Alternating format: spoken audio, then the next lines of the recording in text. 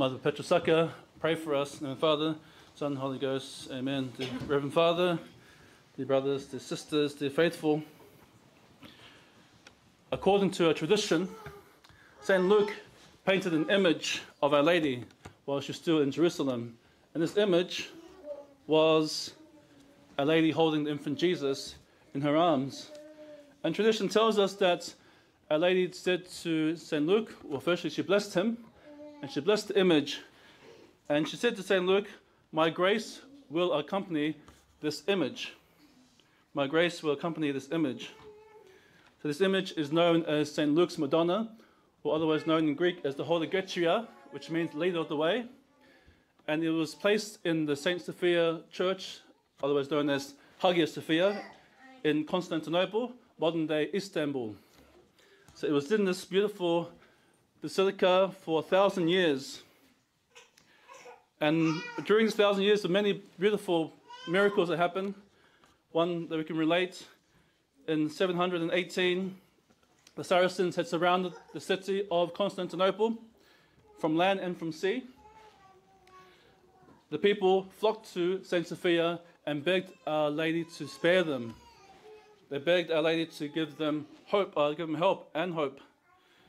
So the clergy and the people took the image from the church and processed around the town. And when they went to the waters where the fleets of the Saracens were at bay, the clergy, the bishop, touched the image to the water, and the water at that time was nice and calm.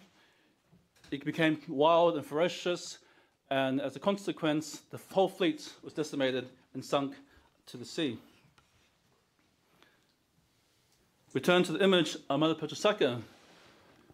Some say that it is a copy of the Holy Getria.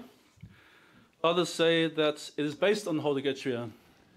But regardless, what remains a continuation from this Holy Getria to the image of Mother Perpetual Succor is that the promise that Our Lady gave to the image of the Holy Getria, my grace will accompany this image. Our Lady's grace will be be there always in this image. This comes to the fore. It makes really a lot of truth when we speak about the image of Mother Perpetual Succor.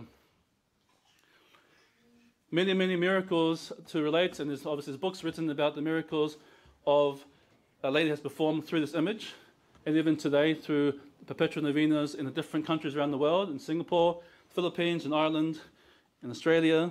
And here we pray the prayers. We don't have the full novena, but we still pray the prayers in the novena. And many, many miracles have happened through this image, this beautiful image.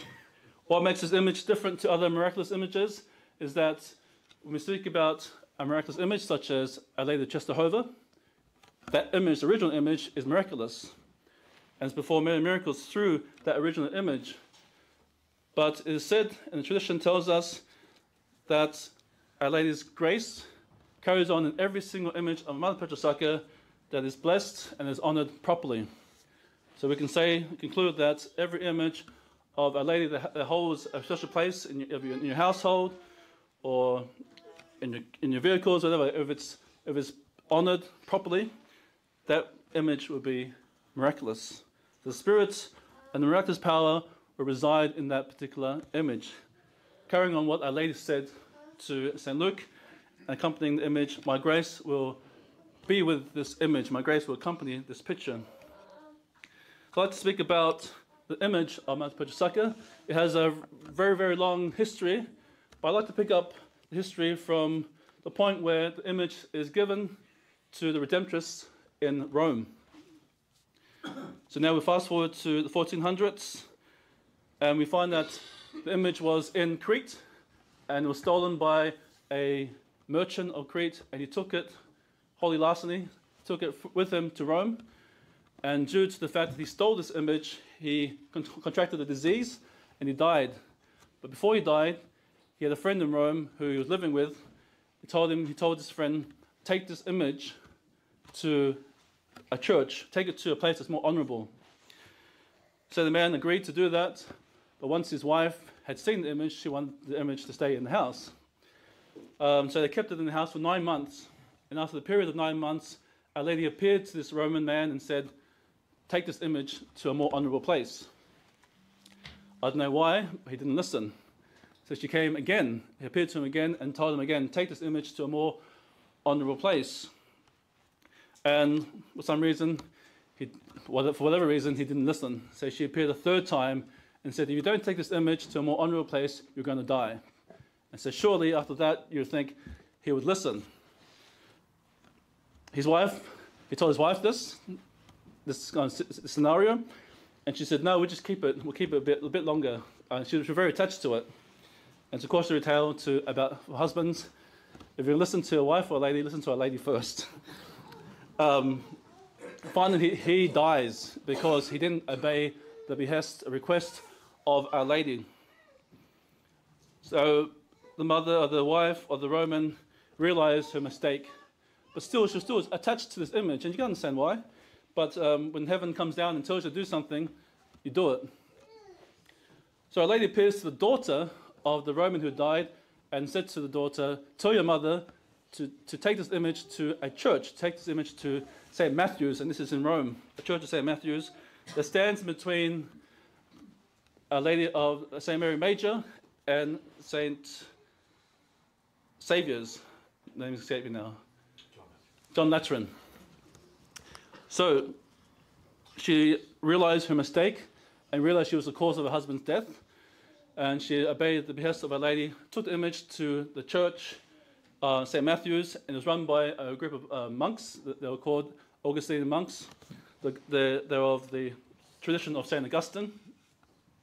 And the monks had received the image and they placed it at the altar.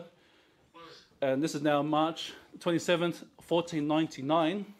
Pope Alexander VI had given the title a Mother of Perpetual Succor.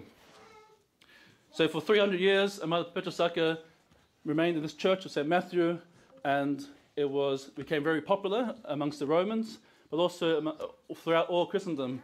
And many miracles flowed through this image. And this is the nature of this image, really, is that it's a miraculous image. And if you pray to Our Lady through this image under the title of Mother of Perpetual Succor, then she's going to pull through for you.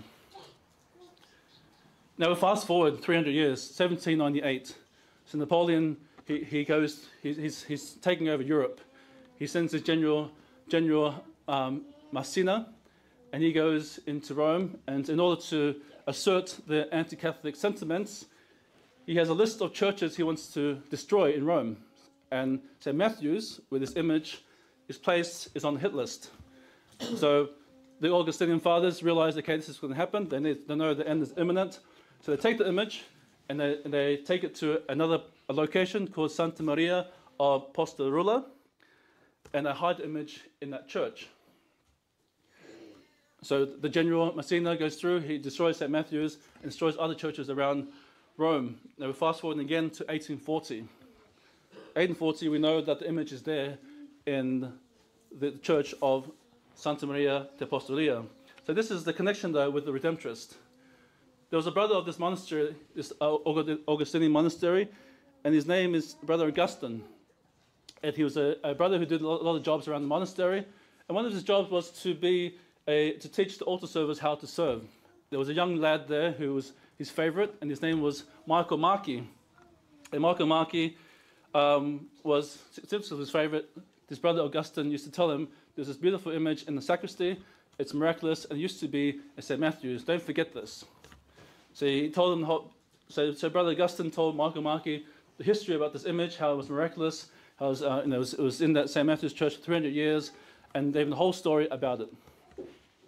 Fast forward again, Brother Augustine dies, and the way Michael Marchi becomes a Redemptorist. Now it's 1859, and William Michael Marchi becomes a priest of the Redemptorist order. A few years before he became a priest, though, the Pope invited the Redemptorists to come to Rome, and they wanted to build a church somewhere. So the Pope gave them the location where St. Matthew's used to stand. So they built a church in honor of St. Francis, and as they're going through the chronicles of the location of St. Matthew's church, they realized there was this miraculous image that was once on that site. So they did a bit of inquiries, but they came up empty. Now we'll fast forward into 1863, a couple of years later. there was a priest, a Jesuit priest, and he's giving conferences around Rome. And the subject of the conferences was images or famous images, miraculous images of Rome.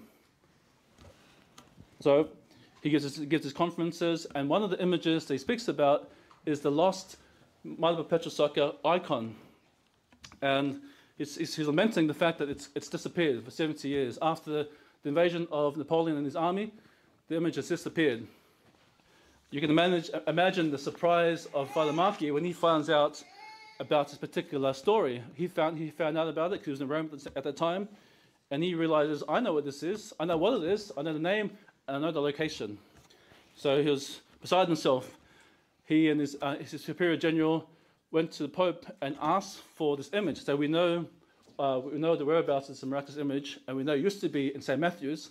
Can we please have it and put it in our church?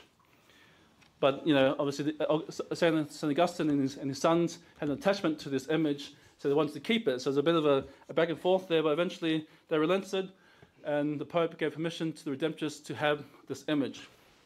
So there was a procession from Santa Maria de Apostolura to now St. Alphonsus, where it used to be the site of St. Matthew. And many miracles happened through that procession. It's on one side of the Rome to the other. One particular striking miracle is that there was a young boy, 4-year-old, who had a brain ailment, and he was very sick at the point of death, in fact. And the mother, as she saw the procession go by, she put a wee boy outside the window and asked Our Lady to intercede for him, and he was instantaneously healed. So where's the original image? It's now in Rome at St. Alphonsus, where the place where St. Matthew's was. And it's been there since 1866. Pope Pius IX was the Pope who gave them permission to take the image and to honor it in their church.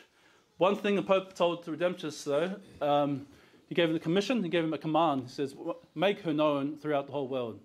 Make this image known throughout the whole world. And they've done a good job at that, actually. The Redemptorists have made it known. And one of the most popular devotions to Our Lady is a Mother of Perpetual Succor. As I mentioned earlier, there is this thing called the Novena, and it's referred to as the Perpetual Novena because it's prayed every week in honor of Our Lady. And I've been to one of the big ones in Singapore, where it's every 2 hours, starting from 8 a.m. to 6 p.m. And many people flock, thousands of people flock every 2 hours in order to hear about Our Lady, in order to honor her and to venerate her as she ought to be venerated. There are big devotions in the Philippines where thousands of people go there as well as India. So this is considered the biggest devotion to Our Lady because of the novena to her, a perpetual novena in honor of Our Lady. One must ask themselves, why did Our Lady choose the Redemptorists, and why St. Alphonsus and his sons? And one answer I can come up with is that St. Alphonsus wrote this. He's the founder of the Redemptorists, our founder, and he wrote a book called The Glories of Mary. It's a quite extensive book about Our Lady. It's about 800 pages, and it's basically that. It's the glories of Our Lady. And in this book, Our Lady, the teaching of St. Alphonsus really harmonizes with the message and the image of a Mother of Perpetual Succor. At one time in the book, he says these words: Mary's only thought, after seeking the glory of God, was to succor the miserable.